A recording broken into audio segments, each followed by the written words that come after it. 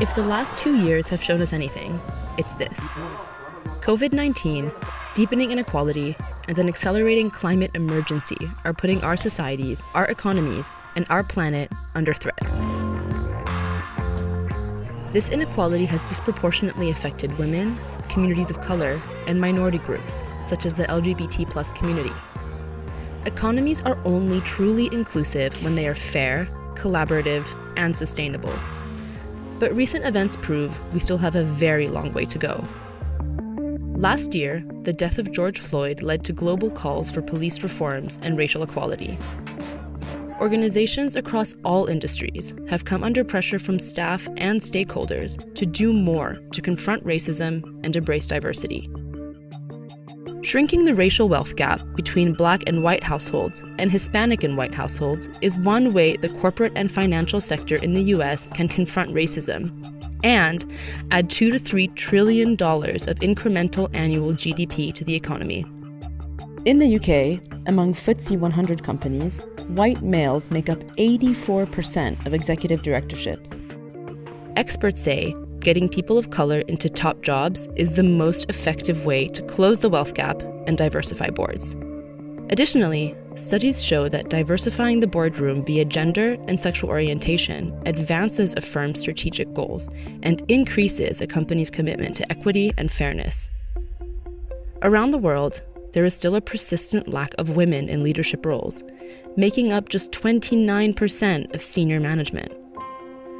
By unlocking women's economic potential in the workforce over the coming years, it could add an estimated $2.1 trillion to the US GDP by 2025. And it's a similar scenario when it comes to LGBT+ inclusion. Open for Business data shows that companies which are LGBT+ inclusive have a better share price performance, higher return on equity, higher market valuations, and stronger cash flows. The numbers are clear. Societies are stronger when they are open, inclusive, and diverse. So, will we harness this moment in time to transform the world around us for the better?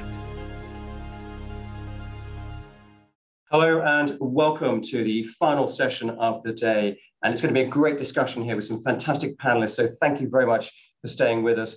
My name is Hugo Greenhalgh. I'm the LGBT editor here at the Thomson Reuters Foundation and editor of Openly, which is our LGBT+ news website. But before joining the foundation, I spent 11 years at the Financial Times in a variety of different roles, but most pertinently for this panel discussion, I was wealth correspondent for a couple of years and editor of the FT Wealth magazine for 9 years. So I spent my time writing and interviewing the 0.001%. I used to joke about breakfasting with billionaires, but that was part of the job. So that gave me a very lofty perspective of the economy from a very, very narrow, extremely top-down lens. So what's going to be fascinating for me in this discussion is to look more bottom-up, to examine the issues of those who are locked out or excluded from the wider economy, and what business can do to change this. So for me, this taps into the wider discussion of the morality of money. We're not going to get into debate about capitalism. Let's leave that for another time. But we are going to look at the role of business and whether it can or indeed should act as a proxy for government at times in terms of both shifting public opinion and ensuring the economy is as inclusive as possible. So just quickly, what is an inclusive economy? I went to look at the Rockefeller Foundation's definition, and they say one in which there is expanded opportunity for more broadly shared prosperity, especially for those facing the greatest barriers to advancing their well-being. So rather than trickle-down economics, remember that, it's about making economies more equitable from the bottom up. So what does that mean in practice? How can we convince companies that inclusion is not just good for society, but also for the bottom line? And back to the central theme of today's discussion, what is the business case for inclusive economies? So without further ado, let me just quickly introduce you to this afternoon's panel, and then we'll bash on with the discussion. Cheryl Dorsey is the president of Echoing Green, which is a global nonprofit that supports emerging social entrepreneurs. A social entrepreneur herself, Cheryl received an Echoing Green fellowship in 1992 to launch the Family Van, a community-based mobile health unit in Boston. And moving on to Henriette Kolb, she leads the Gender and Economic Inclusion Group at the International Finance Corporation, which is a member of the World Bank Group. She serves as an advocate for gender equality issues in the private sector and works with IFC's clients to include both women and men as entrepreneurs, employees, consumers, community stakeholders, and leaders. John Miller is a partner at Brunswick Group, working to help companies demonstrate financial value alongside societal value. He is also the founder of Open for Business, which you heard about in the opening video, a coalition of 30 global companies promoting LGBT plus equality.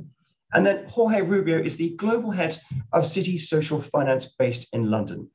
Citi Social Finance works across Citi businesses globally to develop scalable business platforms and client solutions that enable the bank, its clients and partners to expand financial inclusion. So thank you very much all for joining us. I'm going to start off with a very broad question to get us going. And Henriette, if I can start with you, what do you think the business case for inclusive economies is? How do you see it?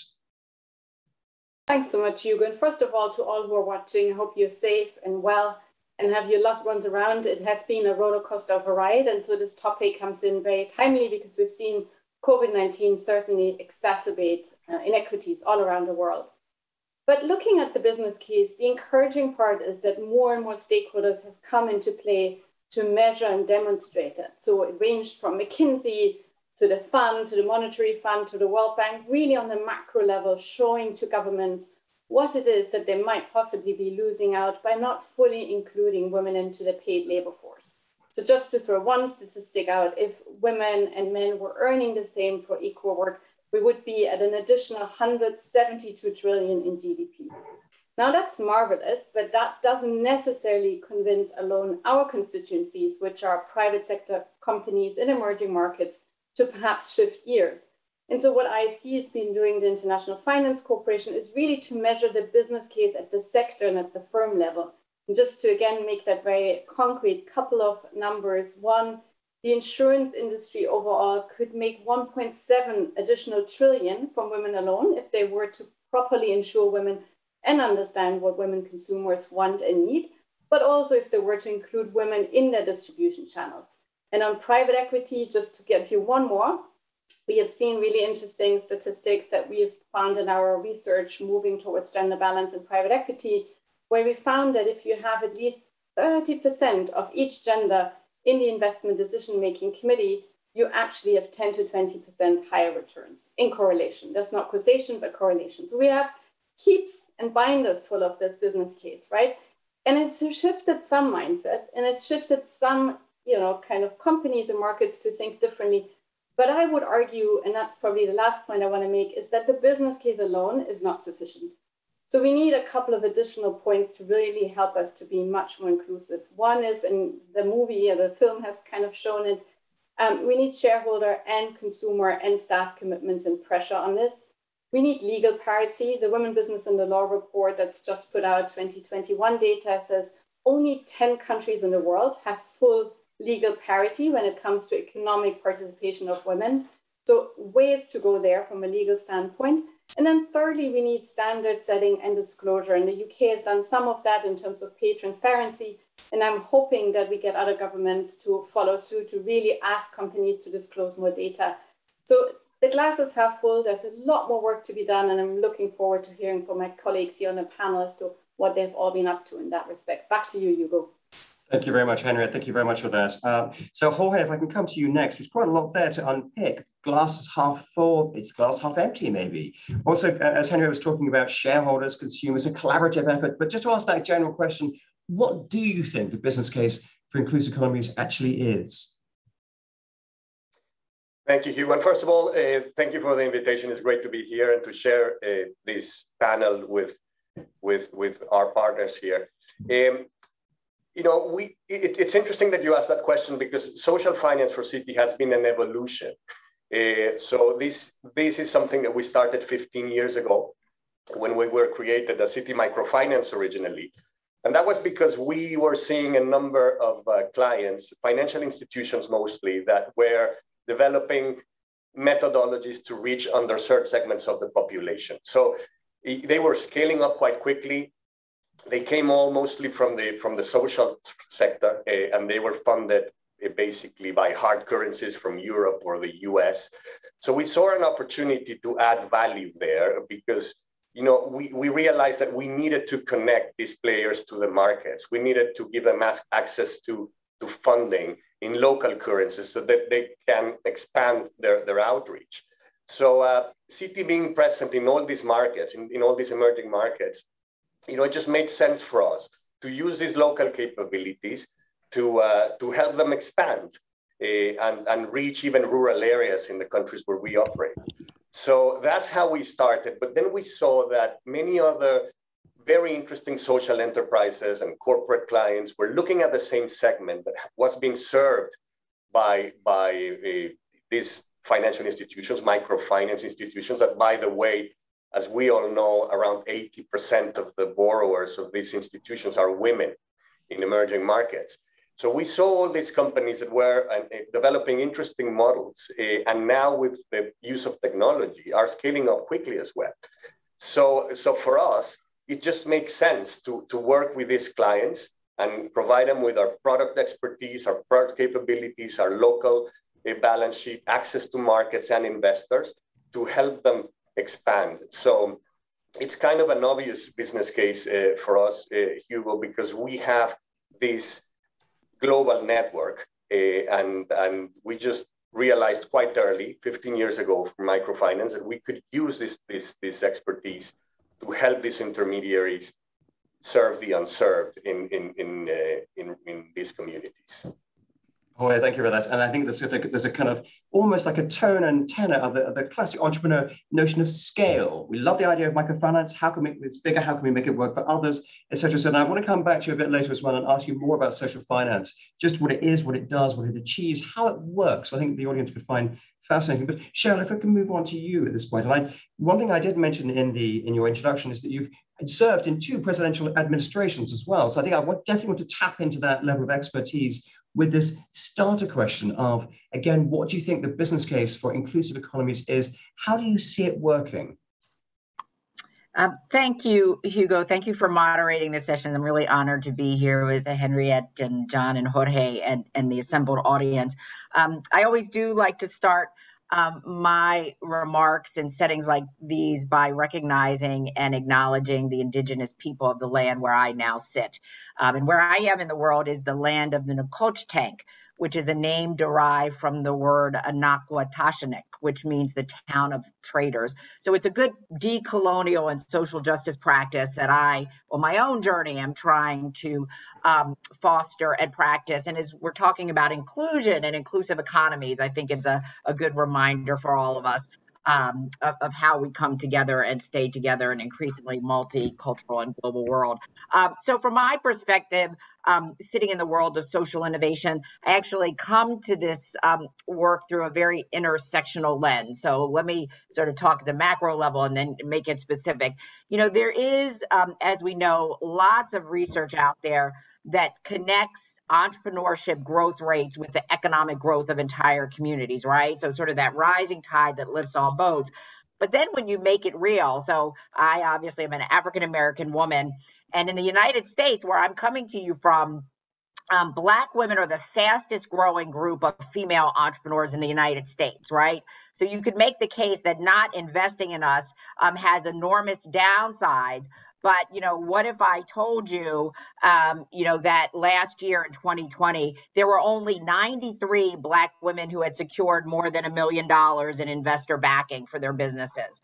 Or when you think about Black women-led startups, they received only 0.34%, Hugo, of the total tech venture funding in 2021. That really illustrates the capital gaps and the inclusion gaps that we've got to confront if we are going to truly move toward this idea of an inclusive economies. I want to plus one what Henriette said about contextualizing this in the global pandemic that we've all lived through. The only way truly back from this moment is by doubling down on this idea of an inclusive economy. Again, here in the United States, there are over 550,000 Black women who have still not returned to the workforce. And when you look at our unemployment rate, it is higher now than white women who their unemployment rate is lower than Black women's was before the start of the pandemic. So this really does have real world implications and reminds us this is not just sort of a business case, but also a moral case. So how do we think through this together? Spot on. I go back to an initial point about the morality of money. I think you're absolutely right. There is a strong moral case to change here. But also, I think, just to throw this out to the audience, if we have any private equity people or venture capitalists, this is surely a growth opportunity, an investment opportunity. You're right. If there is this capital gap between the fastest growing group of entrepreneurs who are not getting access to funds or financing, there's a business case here. Certainly, it's an inclusive case as well, but there's absolutely a very strong business ones. I think we're going to look more about the combination of those two factors as we go on. And John, if I can come to you, one thing that Cheryl mentioned as well was intersectionality, which obviously within the LGBT plus community, it's something that we look at quite frequently, how we can work with other areas, other activists, other areas of concern, basically. But just to come back initially to that first question about what do you think the business case for inclusive economies is? How do you see it working? And yes, hi, everybody. It's great to be with you all. And absolutely, Hugo, that the LGBT plus community is in itself a sort of kaleidoscope of intersectionality. So it's definitely really core to the way that we think about the world. I mean, for us in Open for Business, as you mentioned, I mean, we're a coalition of 39 now companies, all big global companies covering a range of sectors. So from the sort of Googles and LinkedIns of this world to Unilever, Lego, IKEA, McKinsey, Thomson Reuters, all promoting the economic case, the business case for LGBT plus rights around the world. So focusing particularly on those countries where LGBT plus rights are really challenged, because as we know, there are millions of people around the world who are suffering real exclusion, active discrimination and harassment and violence.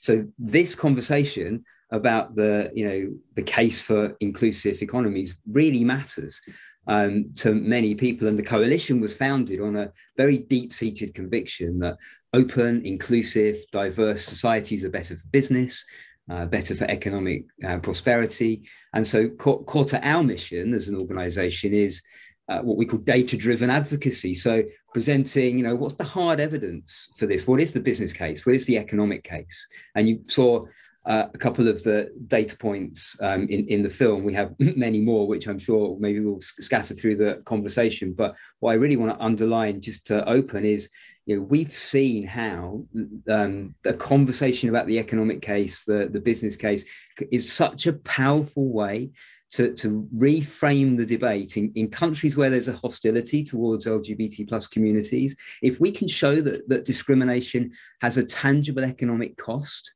it changes the conversation. It stops being basically a sort of clash of moral systems and starts to become a conversation about what kind of society do we need to be if we want to be a modern, competitive, globally connected economy, raise levels of entrepreneurialism, of innovation, grow more high value industry sectors. And all the evidence shows you need to be an inclusive economy where ideas can flow freely, where people of different backgrounds are all able to make their best economic contributions.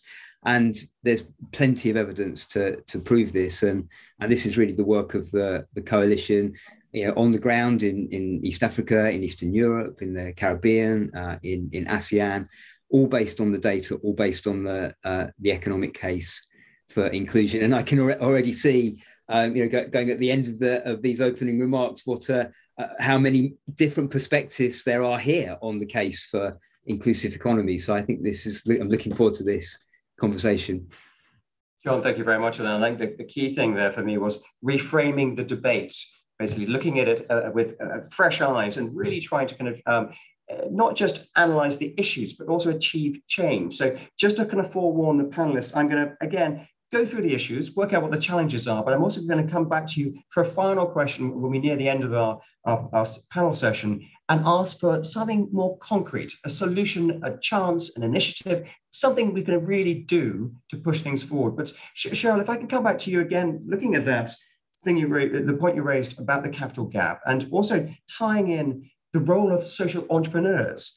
I mean, how can social entrepreneurs ensure they help the community but also address the needs of the company's bottom line? How do you square those two?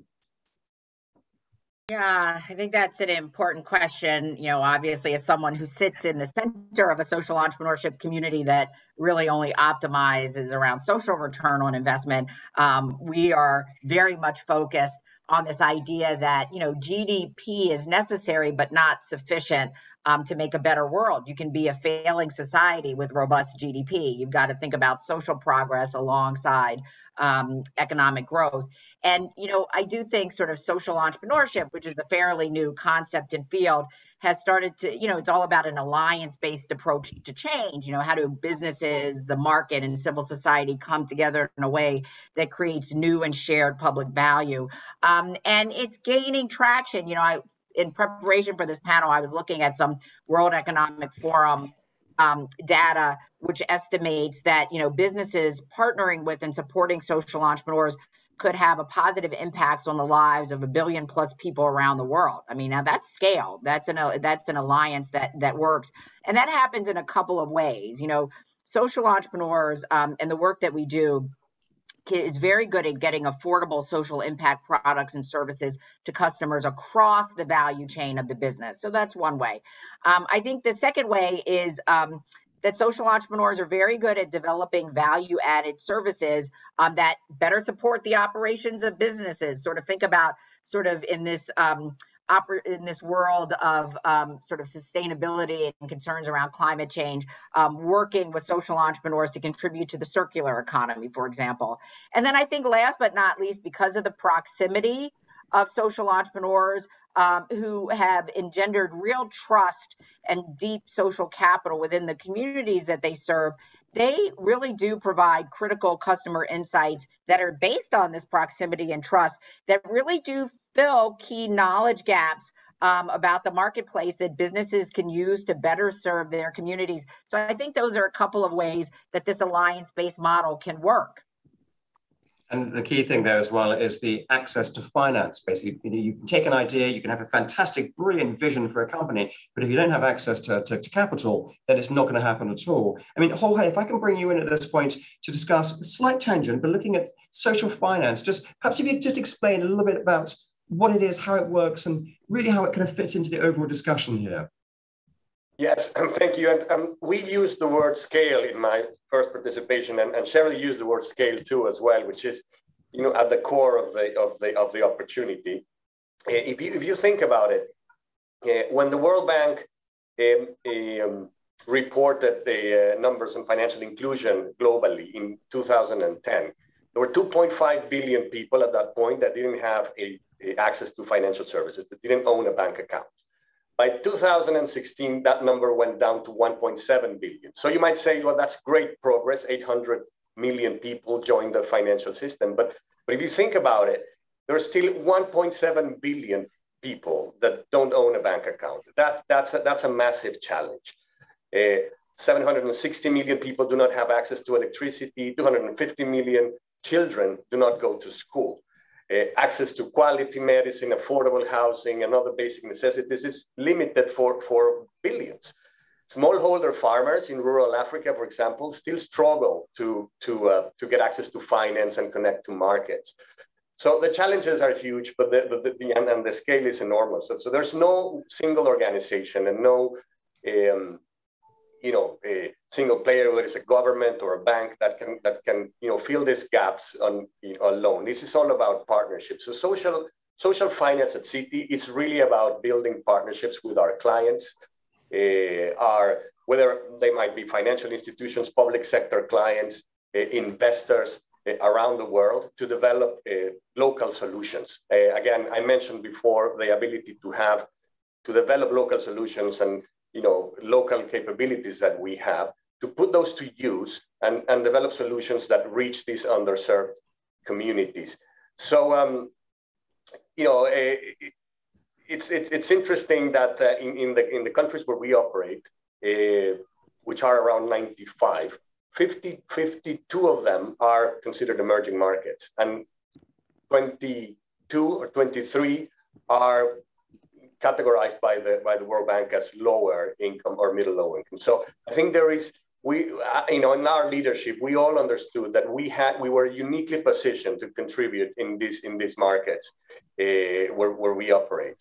So as I said before, we started doing financial inclusion heavily, and then we have evolved. And more recently, just last month, we published our social finance framework and issued actually our inaugural social finance bond, which was a $1 billion bond, where the use of proceeds is to finance a range of social projects, including those that expand access to financial services, but also affordable housing, basic infrastructure, healthcare, education, and financing of smallholder farmers, which is something that we like to do, particularly when we can connect them to our corporate clients that are the off-takers of those products, right? So, so as you can see, the role of social finance within the bank has evolved, and it's now about expanding access to basic services to those same communities. It's also about job creation and infrastructure, social infrastructure development. So we get involved in all of those projects, across geographies and across businesses, in the bank. And we have obviously a very intentional focus on women.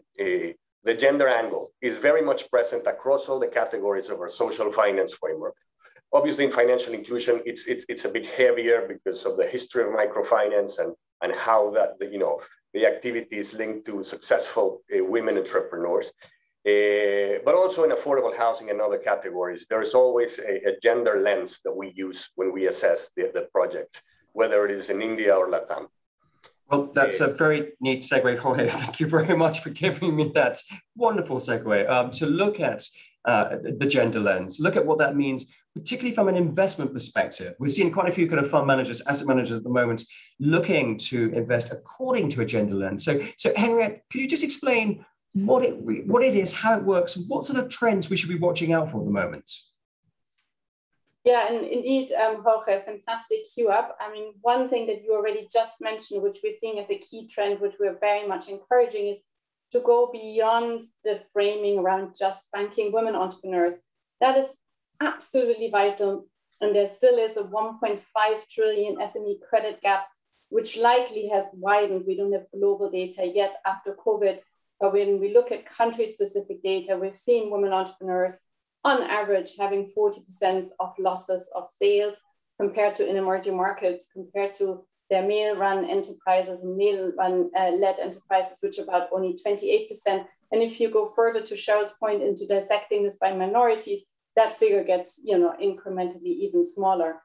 So that is an important part, and the access to finance part is key. However, beyond access to finance, we know that there's so much more that needs to be done. One, at the corporate leadership level, right? We're still at marginal numbers when you look at the CEOs around the world being women.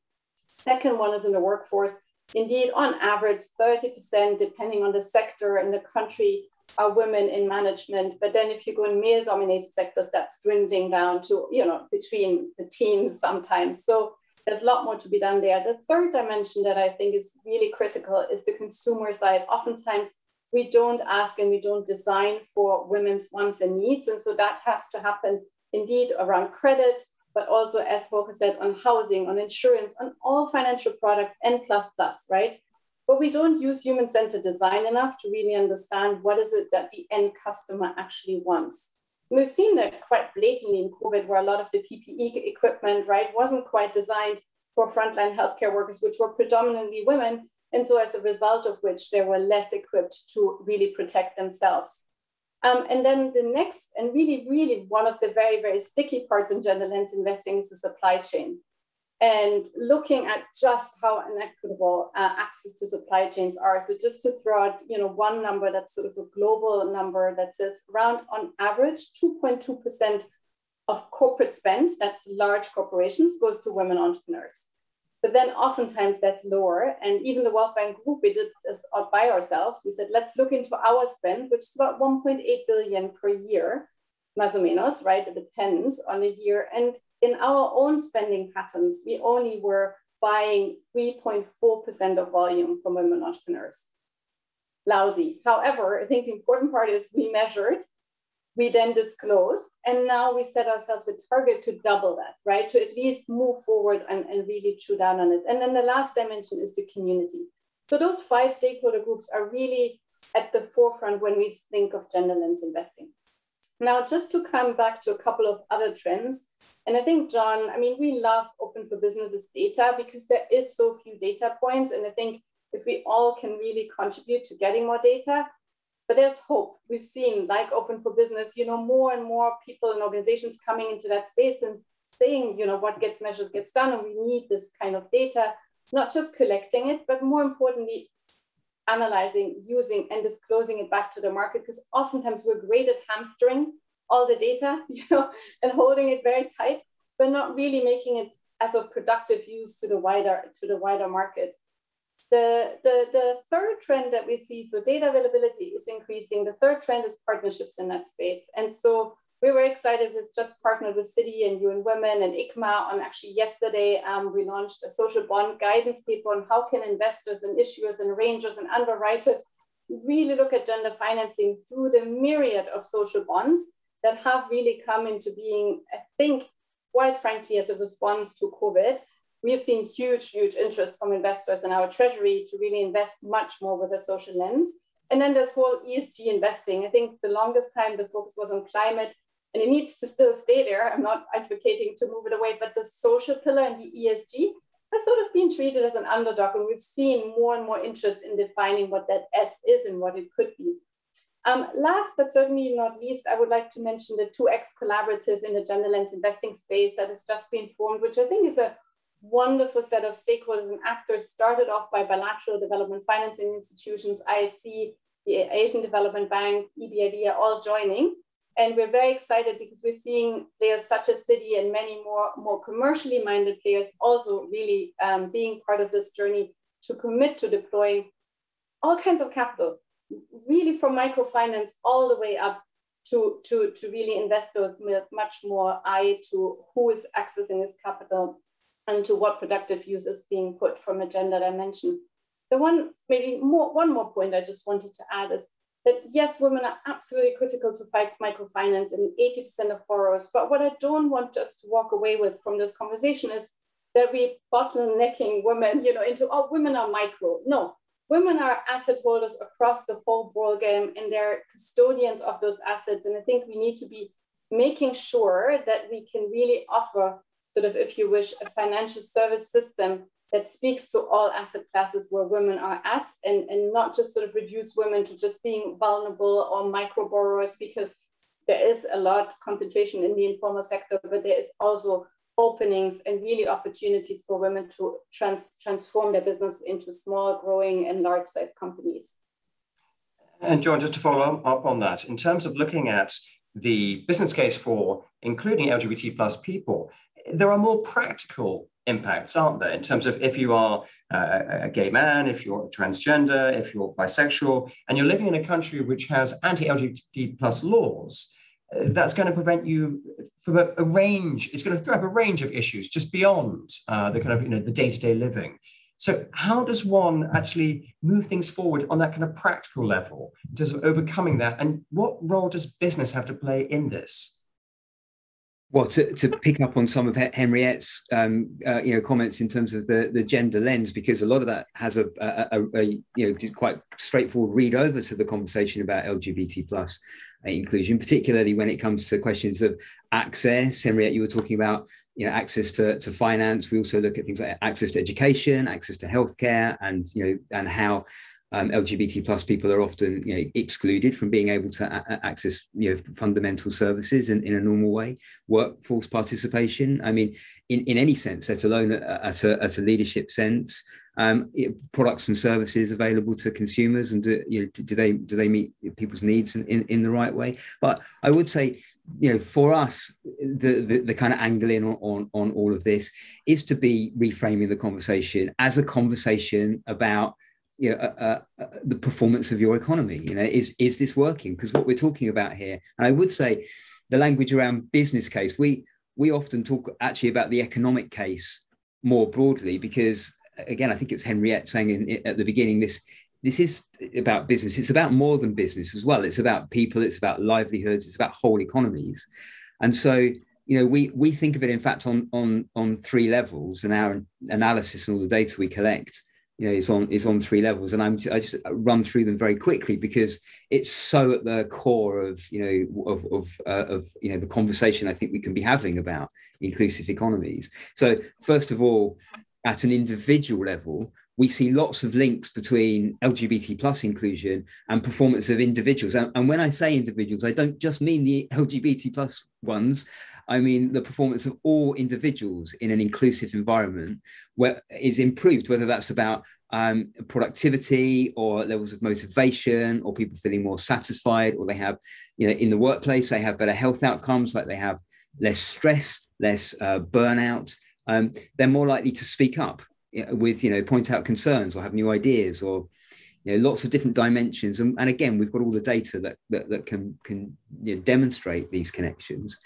Secondly, we do have links to performance at a business level, at a company level. And so this is data that shows us that LGBT plus inclusive companies are better at attracting and retaining talent, that these companies are more innovative, they have stronger brands. And crucially for the conversation with the chief finance officer, there are links to financial performance, to stronger share price, greater return on equity, to cost of capital.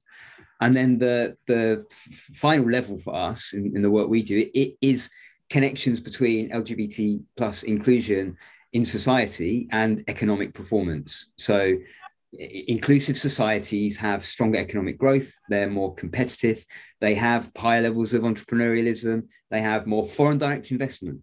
There are even correlations with measures like corruption and transparency.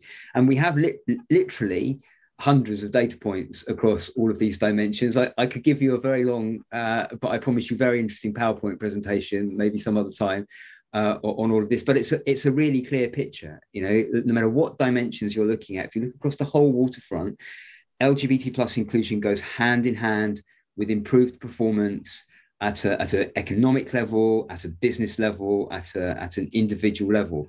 And that storyline is a different kind of conversation about the rights of LGBT plus people. Well, that's also going to tap into one thing I want to move the conversation on to again, which is look at the role of business here, the role that companies have to play, particularly larger companies. I was interviewing a very well-known entrepreneur who may or may not own an airline, and he was talking about going to a particular African country which had just come out and said some incredibly nasty things about the LGBT plus community. And he'd arranged to have lunch with the president of this particular country and then pulled out. I mean, not just pulled out of the lunch, but also pulled out of the country. And there was this kind of rolling effect of economic impact directly because of anti-LGBT plus laws. This is very much a QED situation. But Cheryl, back to the point about how can larger companies learn from these types of things, from social entrepreneurs, particularly at the ground level? So I think that's an important question, and I will apologize in advance if this is too meta of an answer. But I am sort of very worried about the state of the world these days, especially with sort of this rolling global democratic backsliding. And I actually do not think you can separate that from sort of the rise of populist energy and impulse that is happening across the globe. And I'm fond of saying, and I think I could make the case to you all for this, that I am increasingly beginning to see social innovation as the flip side of populism. We all know that sort of our 20th century structures no longer work for the scale and complexity of our challenges, but our prescriptions are just different. Sort of the populist impulse is a nihilistic one, right? Just blow it up, consequences be damned. Whereas social entrepreneurs and those in the ecosystem, businesses for good, civil society, want to fix things, right? So how do we sort of build these 21st century structures that will demonstrate to the broader population that we can collectively solve our problems together, and we don't have to default far too often when populism sort of gets aligned with authoritarian figures, that you've got to default to a strong man mentality versus collective approaches to solving our problems. And I think businesses have got to recognize their role, their leadership role in the 21st century as never before. I was reading some research that looked at like the 100 largest GDPs around the world. Well, more than half of them are businesses as sovereign actors that increasingly have got to lean in, not just around sort of the work of business, but the work of knitting together sort of societal fabric. That's a new responsibility and a new role, but it is absolutely vital to do because of sort of the level of sovereignty that more and more businesses have across society, but also the assets that they hold. And I think social entrepreneurs can be good partners in this. You know, it's fun to be here with Jorge. We've had a wonderful partnership with Citi over the years through our inclusive social entrepreneurship initiative. I think it's been wonderful bi-directional learning. We just launched a new partnership with our friends at Goldman Sachs through their 1 Million Black Women initiative, where we're going to be investing in a number of incredible African-American women social entrepreneurs to decrease that capital gap that you talked about, Hugo, and that Henriette works on so closely. So these sorts of forged alliances, I think is indicative of what's to come. But I have to say, I feel like our very sort of democratic fabric is at stake if we don't figure out how to do this. And just to come back to the fact that you've got a lot of kind of, fantastic kind of Wall Street names kind of getting involved, but is it enough, or is it just a drop in the ocean, do you think? Well, I sort of think, we have to make the row by walking. So I'm sure it's never enough, but don't we have to start somewhere? And I just sort of building the muscles around working in this new way together. I just don't see what other choice we have, sort of given the challenges we've got to confront in the decades to come. Well, Jorge, let's push this to you in that case. In terms of leaning in terms of achieving that difference and actually making it happen, how does one go about that? Well, first of all, thank you, Cheryl, for the comment on the foundation. I think philanthropy plays a hugely important role in all of these. I mean, to start with, this team here wouldn't exist without the pioneering work of the Citi Foundation, for example. I mean, they started since the 70s, sowing the seeds of microfinance programs around the world. And today they remain very active, obviously, in financial inclusion, but also in things like action for racial equity and the projects that we work with, or the foundation works with Cheryl, for example. So, but when it comes to scaling it up, I think that the solutions need to be market-based. They need to originate in the business in order to reach the scales and also to be replicable.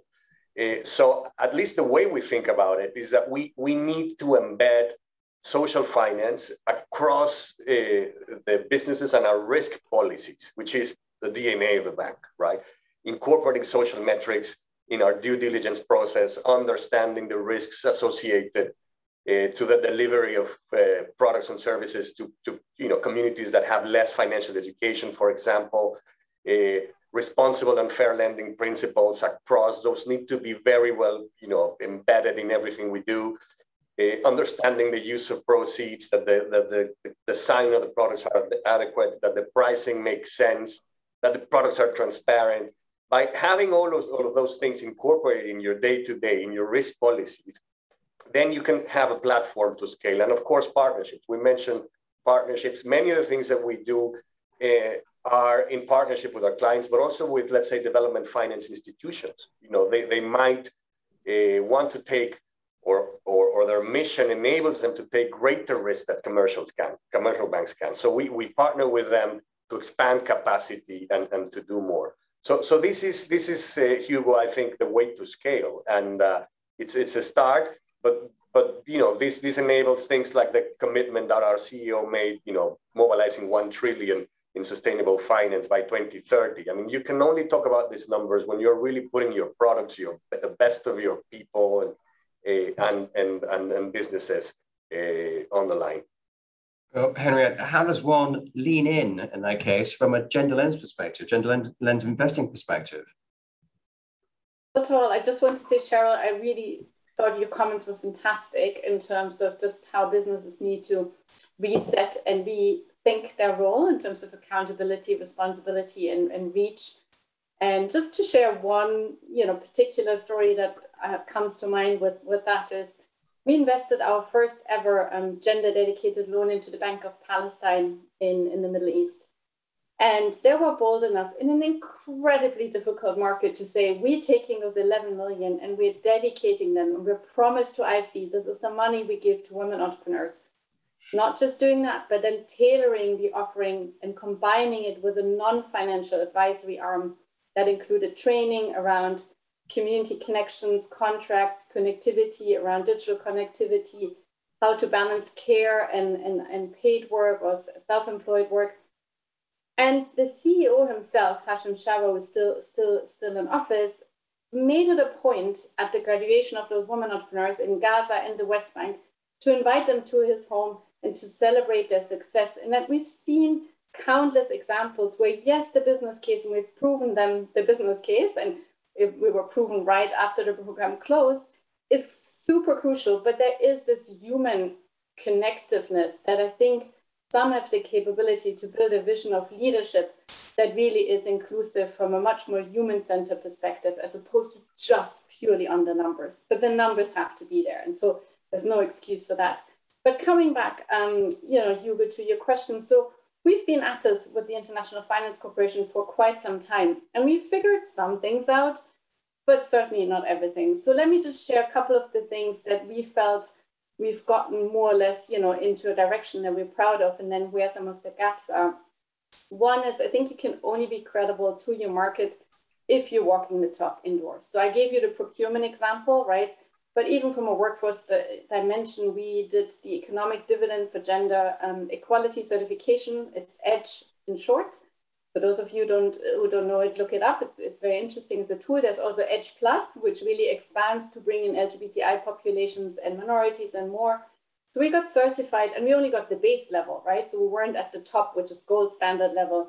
But again, the important thing was we were the first DFI in the world to do it, to not be afraid and to say we're going to get certified, and we disclosed that. And now the exciting part of it is that almost all the other DFIs have followed suit and actually also got certified. So there's a peer pressure market leader opportunity, I think, in that space that's very, very good. Second is we've set ourselves 4 corporate scorecard targets around gender. 2 are volume-based in terms of our actual capital getting into the hands of women.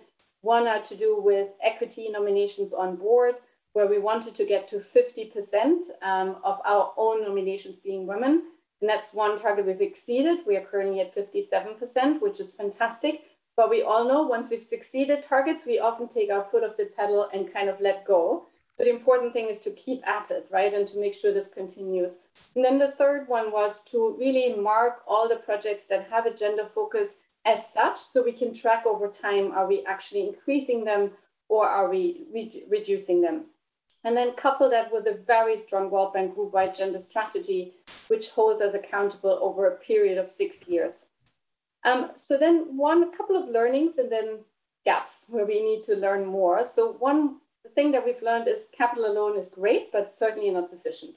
Because the credit line into an institution comes and goes. Once 30 or 400 million are dispersed, oftentimes we see business perhaps, return to the norm and the majority. And so we need to have very carefully co-created technical support to our clients that we're giving in emerging markets, and really walk together on a journey that looks at a whole dimension of non-financial services that go hand in hand with the investment. The next that we've learned is that obviously partnerships are absolutely critical. As I was saying, if you look at the gaps that are in front of us, it could be daunting and you could walk the other way. But it's important to say, no, we can do this, and we don't need an extra 157 years, as I think the World Economic Forum predicts, in closing these gender gaps, and we can do it together. So partnerships were helping us enormously. With Goldman Sachs, we have the Women Opportunity Facility. With the Women Entrepreneurship Finance Initiative, we had 12 governments pull together and really invest in that space. So we want to see more of those partnerships. And then the third dimension is we've really learned that data collection systematically at our portfolio level of clients is critical, and asking of our clients, even if they're doing relatively well upon entry of investment, to find a stretch target. What is it that they can do differently in the period of 7 years of investment? Last but not least, we've learned that even the sticky topics can be investment conversations. And what I mean by that is we've worked on childcare since 2017.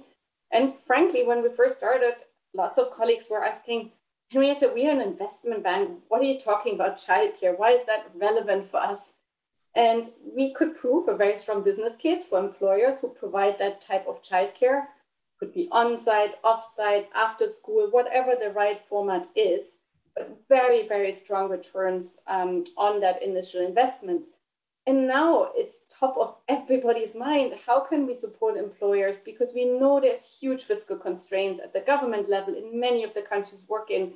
So if we just rely on governments in fixing our care issues, we're not going to get there. This has to be a multi-stakeholder effort. And so care has been at the core of our thought process and conversations with clients. And the second one is gender-based violence. And even on that topic, again, we have 15 reports measuring the business case of what employers can gain when they tackle the issue at the workplace and including domestic violence. So productivity gains and so on and so forth. But the important thing is that stakeholders, I would say a few years ago, were walking the other way when you started with that conversation. And now the conversation is much more clearer, not just on gender-based violence, but how do we create safe workplaces? Because this polarization that Cheryl mentioned is seeping into the workplace, right? And it's constantly, it's like pollution that's not very visible, but it's there. And so I think safe workplaces are top of people's minds. And if we can build that into any of our technical advice that we can give to clients, that is very much, I think, where we need to be as an investor. Yeah, fantastic. And I think that you're right to say there are a lot of companies which are talking the talk, but I want to ask, and perhaps turn the conversation around to ask whether they're actually walking the walk, as it were, and particularly those companies which are, from an LGBT perspective, perhaps, fly the freedom flag during Pride Month, and yet are still doing masses of business in Saudi Arabia, in Russia. I mean, John, are businesses doing enough? I mean, is there an element of hypocrisy here? Are businesses doing enough? No would be a short answer. Just before I come to that, I do also, Henriette picked up, Cheryl, your comments a couple of times on the polarization and the populism, underneath a lot of this in many countries.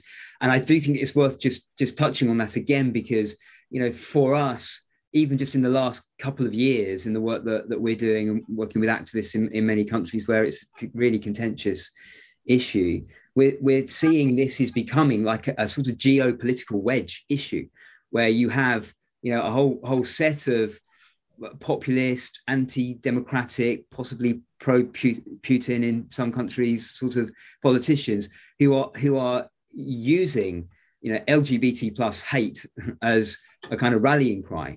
Actually, and that's really difficult. It's dangerous, and from a business point of view, the companies who, even with the best intentions and the fully wanting to go into this and be present in countries like that, it makes it very, very difficult.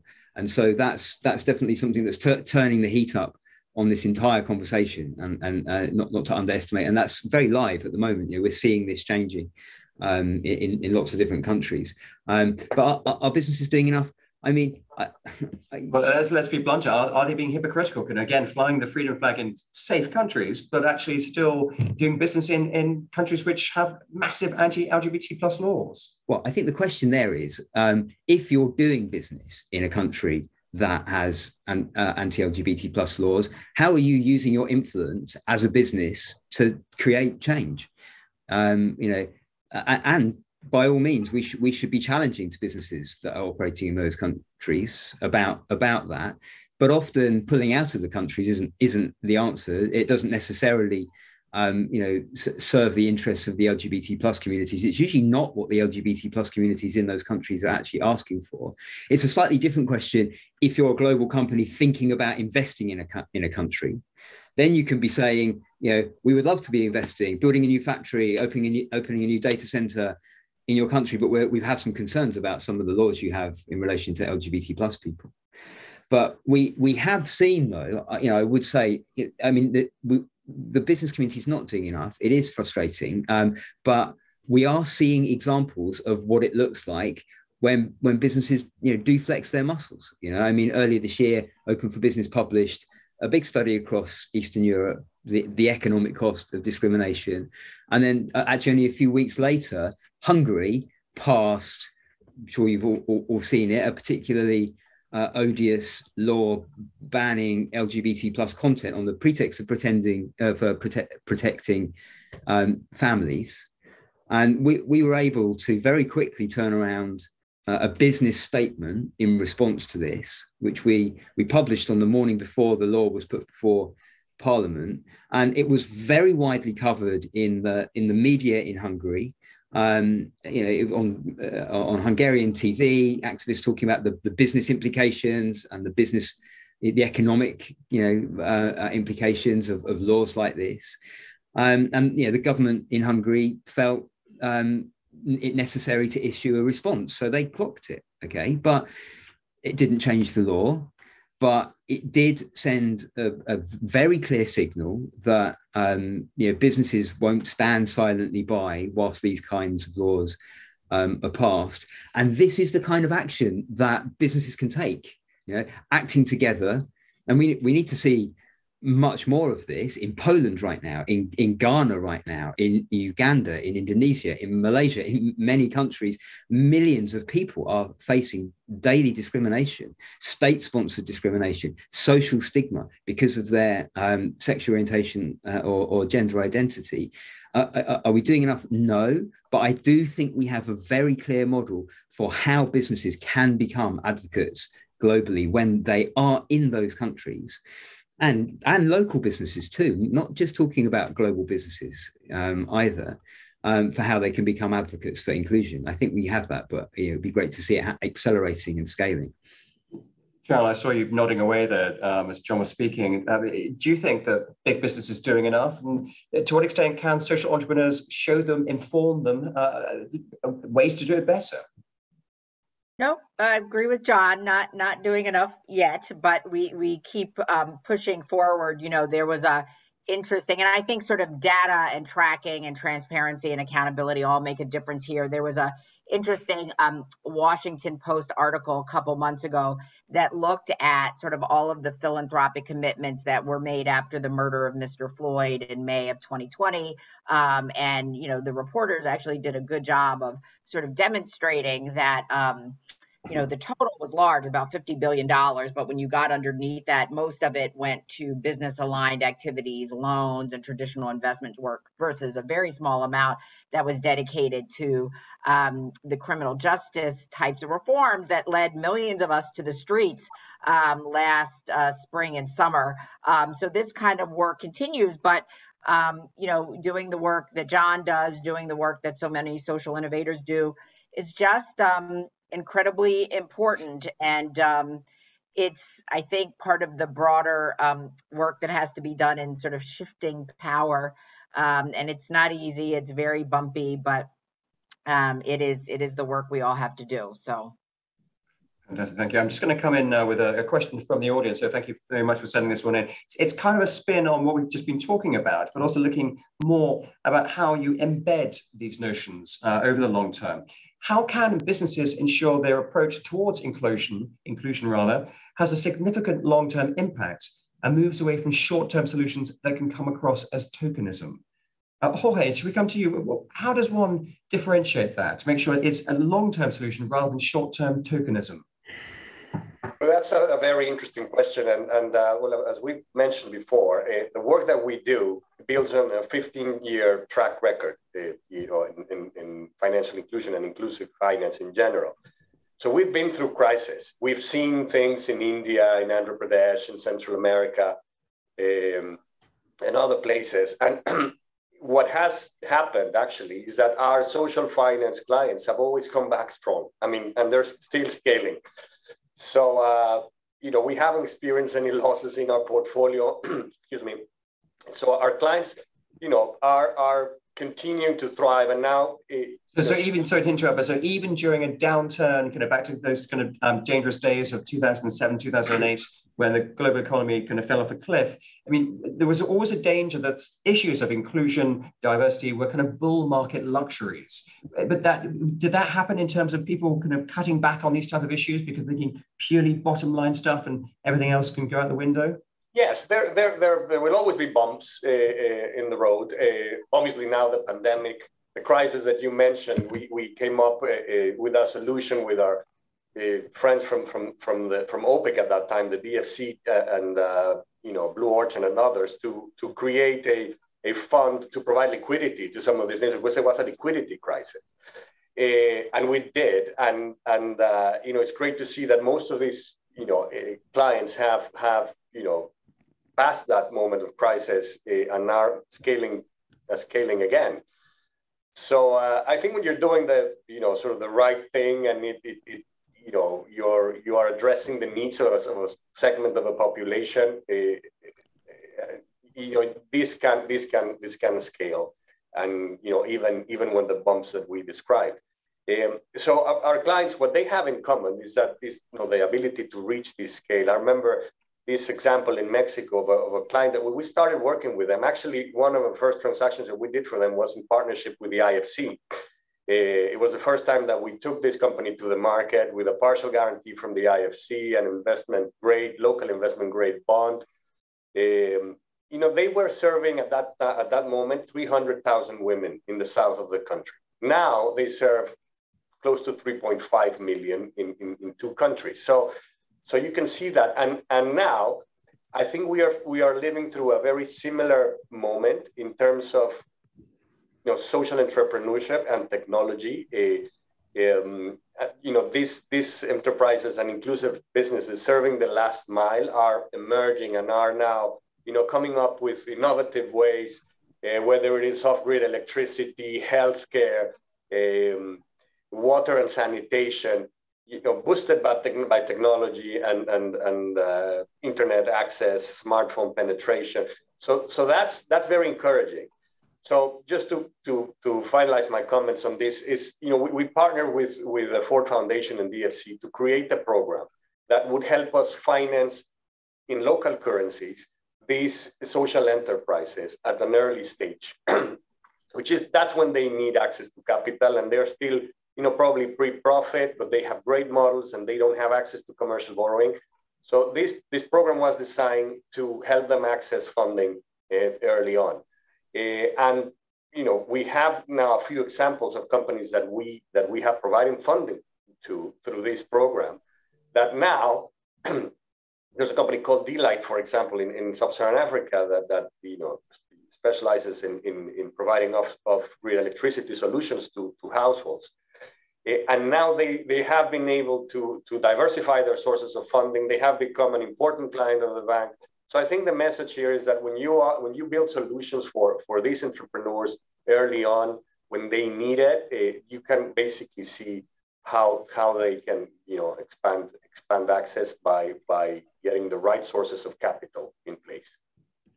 And I want to come back to a couple of things you raised there, not least, I think, kind of the shadow or the hovering kind of in a notion of COVID and the impact it's had as well. But Henriette, I think you wanted to come in on this point. Just to complement Jorge's excellent point, I think today we will really focus our conversation on value creation and the opportunity, right, of including others. And there's the other part, I would say, as an investor, we have to go and we are using performance standards before we invest, right, on a due diligence side and the appraisal. And I think there is opportunity to make very sure that before we invest in companies, we work together with them to assess around labor standards, around environmental standards, displacement, benefit sharing, and so on and so forth, to make sure that the whole community is included, right? We've seen projects, of course, in particular, also when we look at gender-based violence. So we've committed to screening all of our investments that we are making for risks around gender-based violence, and then to work with clients to mitigate against them. And obviously, anything to do with infrastructure, where you have greenfield, you have large inflow of labor. We've seen upticks in gender-based violence, sexual trafficking, child trafficking, and so on and so forth. So these are the areas that need to be very, very thoroughly looked at and examined at the point of before deploying your capital so that you can create a plan with the company to tackle these issues. So I just want to bring the ESG due diligence dimension into this, because I think it's very important that we are not being let off the hook. And our 8 performance standards that IFC's created quite some time ago still sort of guide the community. You know, there's tweaks and turns to it, and obviously they can be enhanced as we move forward, but I think they're still quite vital to make sure that at least there's a consistent approach to inclusion when we go through the due diligence stage and tackle some of the discrimination that might be visible or the ones that are a little bit more subtle. Mm-hmm. And Henriette, are you seeing this embedded not just in company culture, but also in the balance sheet in terms of these ideas, these initiatives nowadays? So it very much depends, I would say, right? So it really ranges from the answer absolutely, but not that often, to, you know, a long way to go. I think what is very important is to bring in levels of innovation as new business models emerge, right? And so I think the digital part is a really important one. And we worked a few years back with Uber on really trying to understand when ride-sharing models are being introduced in a country, what does it do to economic access, mobility, affordability, who's driving, who's riding, what are the purposes? Going back to my point around design, to better understand whether we like the business models or not, let's put that judgment aside. But they're there, they're growing rapidly, right? We've seen many local Ubers and so on and so forth. So when we start as investors and community of investors investing in online platforms, what do we want to see in order to invest, right? So how can we adjust some of the business models and not commit the same mistakes and crimes that sort of, you know, very traditional industries have made over the decades and centuries? And so we can be faulted for working with those types of new stakeholders and criticized, and there's been a fair amount of criticism to be very sure. But I do strongly believe that as these business models take root and take hold, it's better to understand where the gaps are, what the barriers, what the opportunities are, and then try and get in and influence as these move on. And another example, if viewers are interested in, we just looked at the e-commerce market in Africa and Asia, because obviously we moved online during COVID so much in terms of our purchasing. And we've seen really interesting points that, yes, if we were to close the sales gap on e-commerce platform, we would have a business case of 300 billion additional revenues by 2025. But if we just leave the market to be as is and assume it's gender neutral because it's digital and there's less discrimination, we're very, very wrong. And so the same obstacles and social norms to some extent are being replicated and mirrored online that we've seen offline. There's some opportunities, obviously, to transform faster some of these. Occupational segregation is less pronounced online than it seems to be offline. So there's some really positives, but without course correction, it's not going to resolve our gender gaps and any other gaps, frankly. Henriette, we're kind of almost on the way there to a kind of a partial solution to things. There's certainly kind of some ideas to chew on. And as I said at the very beginning, I wanted to kind of move from the analysis of the issues, the challenges, to trying to posit some sort of, not a solution, because we're not going to come up with a fantastic solution for everything in the remaining 10 minutes or so, but something, 1 or 2 points that would just take the conversation forward. Does the onus lie on business to change? Does the onus lie on governments to create a different corporate culture? Jorge, what do you think? What would change the conversation? What would move things forward, do you think? Well, I think I briefly mentioned in one of my previous participations that you need to embed this in your business model. I mean, this cannot be a parallel activity or something you do with a different pocket, a different, accountability from senior leaders. This has to be at the core of the organization, and it has to come from the top. And this is what we have experienced recently. I mean, the Jane Fraser has been, as the CEO of Citi, has been extremely, vocal about the need to build this bank with a soul, as she calls it. And the idea basically is to have all these elements embedded in your risk policies and everything you do, so that, social finance becomes an activity that we do across, right? So it's not a specific niche of the bank. I would say that's a way to move forward, Hugo. Fantastic, thank you, John. Again, I'm just watching the clock quite carefully, so just a couple of minutes with a couple of ideas about, again, how to take the conversation to move things forward. Very simply, I think if for companies, or for people inside businesses, as this conversation shows, there's a growing global movement that's moving forward the case for inclusive economies. I mean, I'm hugely proud of the work that our coalition partners on Open for Business do, making that case in countries where it's a risk to make that case. So join this movement, get in touch, be part of it. And for anyone that's interested in supporting LGBT inclusion, whether you're inside a business or anywhere, I'd say simply get informed. The more you know about what's going on in the world, the easier it is to spot opportunities very naturally just to take part. That's why the work that you do, Hugo, with Thomson Reuters Foundation and with Openly is so important. Just understand it's a lot going on out there and a lot changing. So just inform yourself, I think, would be a really great starting point. Thank you. So, Henriette, we have embed the kind of processes within the culture.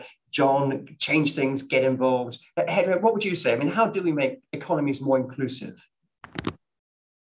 Definitely data is a core point to that. So if we have national statistic officers collecting data that's very much segregated and detailed into subgroups and not just, bundling everyone in under just two genders, I think that is a starting point, but certainly by all means not anywhere sufficient.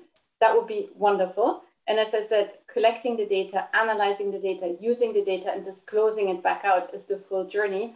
And then I would say, just because I'm based in Washington, D.C. and work in a very privileged institution as a World Bank Group staff, I feel like tackling racism is something that we in the institutions have taken incredibly serious over the past year and a half.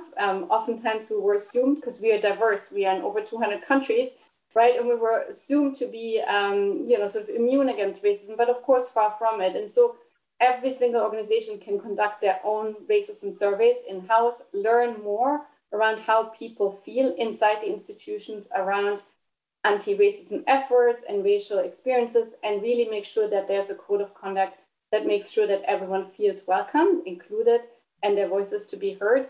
We have a long journey to go. Again, I'm proud of the World Bank Group that we've done the survey. We've now just put out a public charter, and we've set ourselves ambitious goals. We have a lot of learning to do in that space, and so looking forward to working with others and learning more. And so hoping to connect with Cheryl perhaps post-call, because we haven't had any connection before this.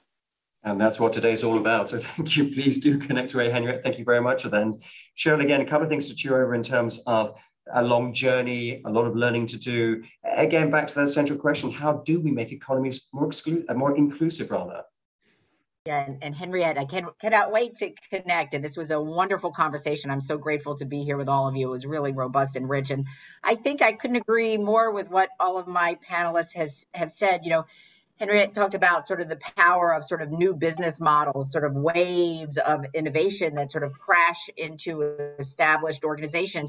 And there's that sort of back and forth and give and take. And I've sort of watched the Echo and Green community now almost 30 years as sort of these centers of innovation and how they percolate up. And they may be small relative to institutions like Jorge's, but they have disproportionate impact on changing the framework of how we think about business models. I was just emailing with one of our social entrepreneurs, a wonderful woman of color, Shivani Soroya. She and her co-founder, another woman of color, Bonnie Oliva, started a fintech company called Tala, which works with just-in-time credit scoring to get resources to women in emerging markets. And, we invested in them over a decade ago, but their current valuation is now about 800 million. They just raised their Series E about 145 million. And to see these sorts of models sort of begin to penetrate the mainstream, I think, is one of the most powerful points to illustrate what all of my fellow panelists were saying, that this wave is coming. It's already here. We just need to sort of create the enabling environment to sort of accelerate it. I will say, though, to Henriette's point as well, I've sort of watched a lot of these innovations, as Jorge talked about, in sort of the microfinance space. We're now seeing a lot of this innovation and this sense of urgency around sort of climate change as it both mitigation and adaptation. You're seeing a lot of really interesting models. And I do think increasingly around sort of structural racism and how it prevents sort of economic mobility for families of color, sort of some of these conversations that I'm starting to see around employee and worker ownership, sort of new models that are starting to build up the conversations that are starting to be had. I think this is all going to continue to play out, because as we sort of throw off these oppressive forces that don't sort of allow all of us to show up, bringing our gifts and our brilliance into the marketplace, we can't thrive. We can't thrive in the 21st century. So I think, when I listened in on some of the sessions at the World Economic Forum earlier this year, and they were talking about sort of stakeholder capitalism, gives me a little bit of hope that we are starting to change our mental models. And I just think we all have to continue to double and triple down on all of this work. But social entrepreneurs and their new business models and their illustration of new markets that are open and available for investment are good catalysts for continuing to do this work. Well, Cheryl, Jorge, Henriette, John, let's leave you with that fantastic comment about how to bring all our brilliance into the marketplace. So that's a question very much for people watching. And please do let me know, do email us with your comments and your suggestions. But in the meantime, thank you very much again to our panelists.